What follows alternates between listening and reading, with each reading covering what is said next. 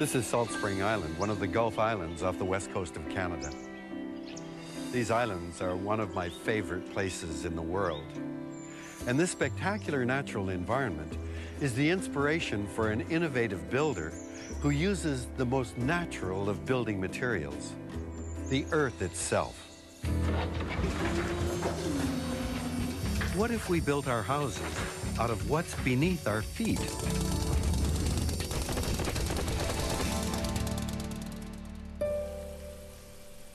Rammed earth is a traditional building technique still used today. Its name says it all. The main ingredient is simply highly compressed dirt. The material allows for the creation of buildings with an organic look and feel.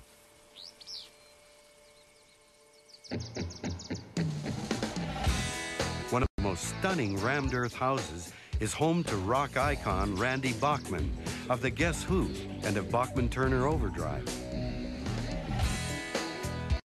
Making their home as green as its surroundings was a labor of love for Randy and his wife Denise. Hey! Come on in. Oh, yeah. Nice to see you. Glad to see you. Good to see you, Randy. Good to see you. So this is actually rammed earth, This is it, compressed rammed Wow, earth. that looks just like solid concrete. Yeah, very solid and colorful. And colorful. Not as But you had to add that, though. Yes, Denise added. She had a color palette and would Right. choose the colors and throw in seashells and different oxides which turn colors. Randy and Denise took advantage of the layering process of the wet earth to implant shells and other treasures along with the different colors. It all creates the feeling of a natural geological formation eroded by time. Even ancient fossilized creatures have been recreated by an artist and sculpted right into the walls.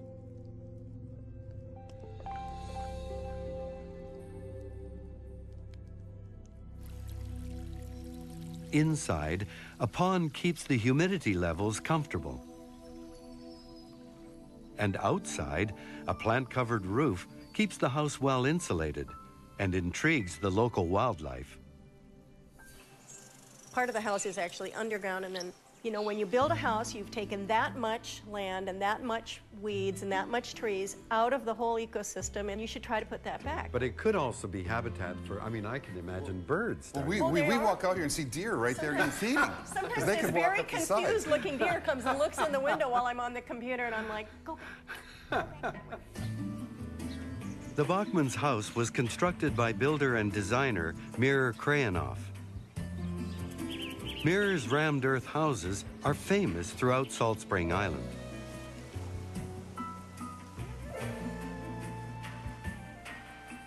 Rammed earth is an ancient technology that has recently undergone a revival and has become very popular and accessible in a lot of regions where it wasn't available before. It used to be that rammed earth was only in the hot, dry, arid areas of the world, and now it's become available almost everywhere. Some things haven't changed.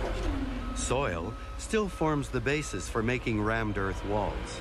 We're using the material that comes from beneath the topsoil, and we're careful about our soil selection, and then we compact that. Okay, we're standing in the formwork, and we're going to put some foam in. And that's the insulation, really. That's exactly right, yeah. Okay. Mir Krayanov has adapted the process by insulating and strengthening the walls. And then we take some steel. I was excited about doing rammed earth, but it needs to be insulated. So we thought insulation, let's hide it in the middle, because the beauty of the rammed earth on both sides is, you know, a good attribute. Mir has coined the term sire wall to describe his modernized version of building with earth. Sire wall stands for stabilized, insulated, rammed earth. We use a little bit of cement, 5 to 10% cement, and we use some steel reinforcing to make it strong against earthquakes. We put the soil in on either side of the foam and compact it. You're just guiding it, okay? You don't have to press down or anything, just guiding it.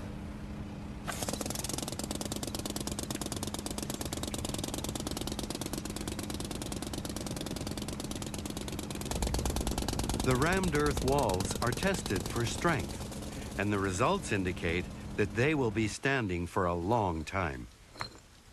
We take a diamond drill and drill out a cylinder like this, which goes to the geotechnical lab and then gets crushed.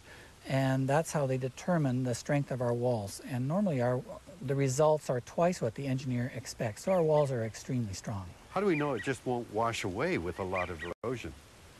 Well, let me show you. Water does not penetrate a rammed earth wall, so it leads to healthier indoor air quality. Looks pretty good. One of the things that happens when you get water in a house and it hits the drywall, you create the perfect environment for molds. So to have a building material that doesn't support mold growth is really a tremendous benefit. Another advantage of walls made of rammed earth is that they don't contain the noxious chemicals present in many modern building materials. Building with sire wall or rammed earth is a very simple way to get dramatically improved health environment. We've had an experience with an open house, a brand new house, and 1,400 people came through. And we had 3 people who had multiple chemical sensitivities who came through and said for the first time they were able to walk into a new house and not have a reaction.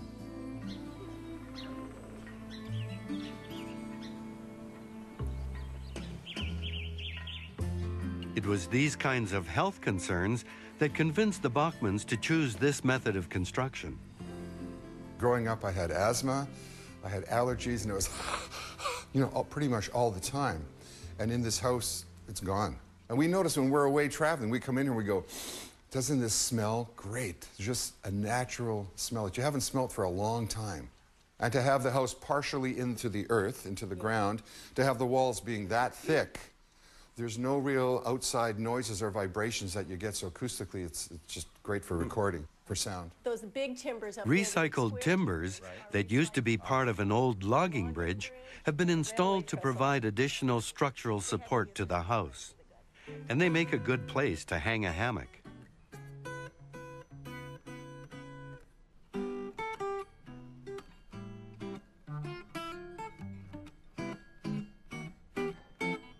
The thick rammed earth walls definitely make for a great sound, but they also keep the house at a comfortable temperature year-round.